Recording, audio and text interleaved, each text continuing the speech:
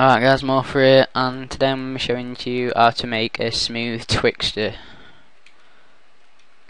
So this is going to be really smooth. I'll have an example at the end if you want to fast forward it now to just see what that looks like. Okay, so yeah, it's going to be really smooth. Anyway, right, I need to shut up and get on with it. What you want to do is you want to get a clip, you want to get your clip and render it. So I've got this one. I've been on Black Ops because I was too lazy to take it out because I was doing combat training. And what you really need is you need it to be recorded with the PVR, recorded at 59.94 frames per second, and disable resampled. So yeah, then you want to render it, file render as, then under the file formats, when it loads up, you have got MP4, which is the fastest, but you don't want to render in that WMV.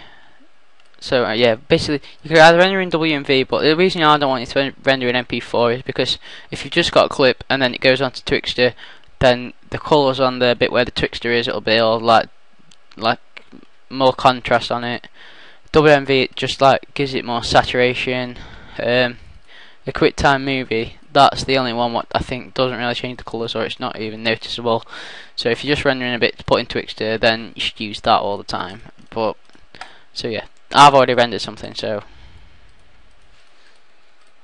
I'll get onto it now. Right, do is make a new composition. I'm gonna make it about 20 seconds long, and then just put your clip in. So I rendered mine as gay because I'm hard. Do is put this clip into your timeline, and then the effects bar search Twix. Put Twixtor on, and then you need to change a couple of things before we start going. So wait, as you see, if you look at that there, that's just horrible and watery. So what you want to do is change the input frame rate to 59.94. That sorts that out. So that's just fine at the moment. Obviously we haven't even put any slow motion on yet. So another thing you want to do is go to layer, frame blending, pixel motion, and then click this frame blending button here as well.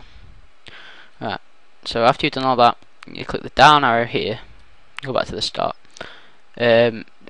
effects, Twix to 4.5, output control, and then click the stopwatch on speed. So scroll back up now. What you want to do is you want to just scroll along until you be, I've got it in third because it was horrible, it takes ages to load, to the bit where, oh that is horrible, that quite bit where you're just going to pull the magazine out of the gun, so about there. So then you want to click this button here which makes a keyframe, go a frame forward and change the speed to about 1 or 2. I'm just going to put 1.5. Then you want to drag it about to there.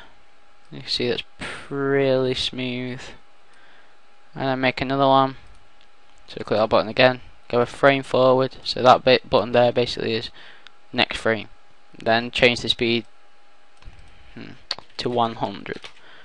So as you see, the clip's ended there basically, which isn't what we want. So you want to go to layer, time, enable time remapping. So that means you can drag it out and the Twixtor will just like sort of carry on. If you, well, you'll see what I mean. So then another point is, obviously you're not going to be doing a bit, you're not going to be rendering this probably, you're not going to be using an AK where it's reloading like this. You'll just be doing, after someone hit a triple or something, someone scoping in. So, but this is just an example to show how smooth it can really be. So yeah, now what you're going to do is make another keyframe about there, where you just have to put the magazine back in, scroll down a bit, next frame, change it to about 1. Go forward about 3 seconds, so it's nearly there. Keyframe. You always need to add a keyframe, otherwise the Twixtor, if you don't, then from there to there it'll just gradually get to 100. So yeah, then you want to do another one where he's going to put his hand like there. So yeah, make another keyframe there, put it to 1. Go about 3 seconds on, make another keyframe, and put it to 100. So yeah, if you haven't yet seen what you can do, then just go to the end of the video. There's an example there how smooth you can really get it. So yeah, I hope this helped. That's about it really. Bye.